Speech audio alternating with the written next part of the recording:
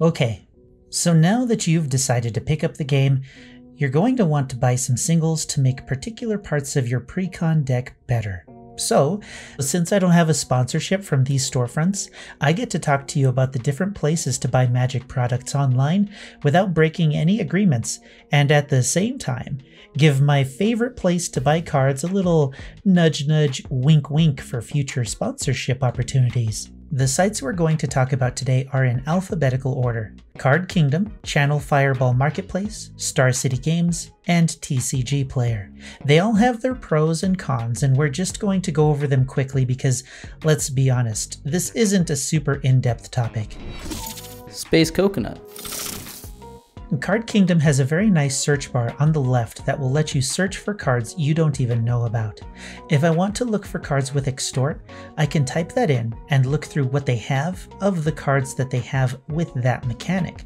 I can search for a generic set of terms for an idea I might have, and the system will serve up options that fit pretty close. By adding quotes, I can search for an exact line of play to find cards that will fit exactly what I'm trying to do. However, this site is just for their own store. There's only one price for these cards, and there are few options for alternatives. Once we pick a card we want, which in this case I think I should get Deadly Dispute for my Teysa deck, we can go through the process to buy it, but let's take a look at their shipping options. I couldn't find any documentation about their shipping prices, but a quick test hinted that free shipping for an order doesn't kick in until your order is over $40. Me and Mrs. C took a trip to Seattle, and we did visit this store. And the cards we received when we bought them there were all in really good shape. I'm willing to bet that the cards they send out are equally as good. Next is the Channel Fireball Marketplace. I like the idea behind this one. Many stores can sign up to be a part of the marketplace and compete for business to sell their cards. Customers get the options to buy the cards they want at lower prices, and everyone is happy, unless you're buying from different stores.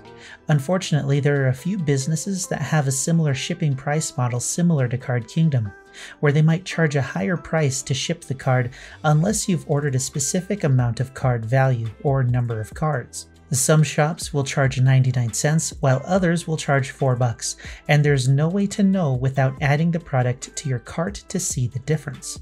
I added the same card from a few different stores, and not only did they sell the card at different prices, their shipping varied also, but I was able to find the best deal for the card I was looking for. But if you were looking for a set of cards, or a bunch of cards, and the store didn't have one of them that you were looking for, you're going to need to look elsewhere, and you'll find yourself looking for another storefront with reasonable shipping, the same we did earlier. At least if you don't want to overspend on shipping. Then you'll have the inconvenience of having several different packages coming from different places, which is more of a personal nuisance, I guess. The marketplace is a great idea, but the shipping might end up negating any savings you think you might be getting, especially if you have to order from different storefronts. I like the addition of the average sell price of the cards at the bottom of the page though. It's a nice touch for people who are more interested in the financial side of the cards they're purchasing. The Star City Games search engine doesn't help you if you don't know the name of the card you're looking for, so searching for pieces will have to be done before you actually try to buy them from this store. It lets you search individual sets, but that might not be necessary if you're looking for singles for decks and ideas, so you'd probably be better off researching the cards beforehand. As for shipping, at $50 for 2 cards, I was still paying for shipping.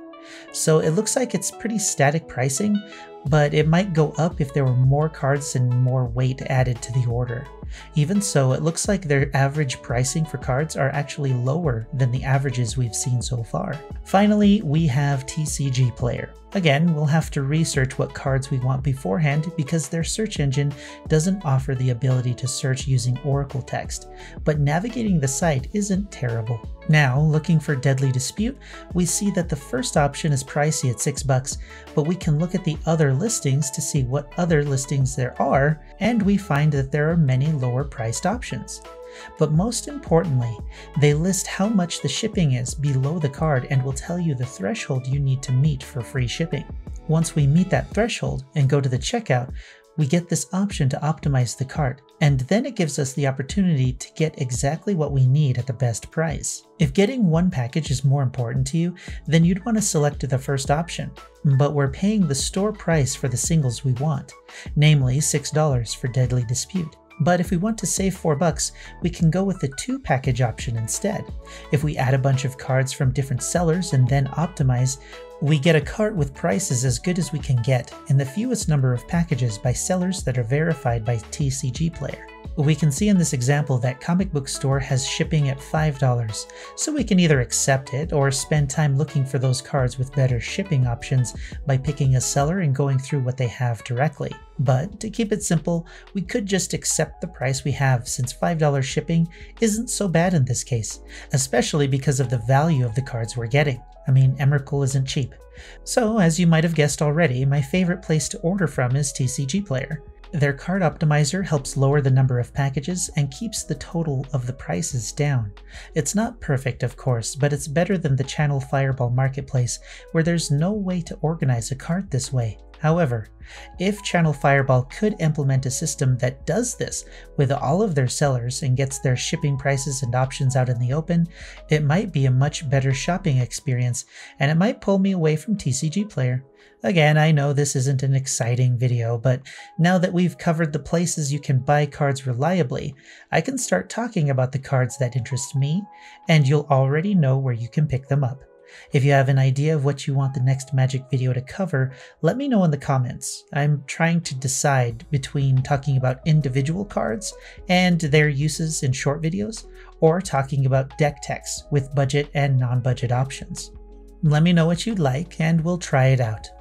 Like, sub, and share the video if you want to help the channel grow, and until next time, I'm Space Coconut, and you're welcome.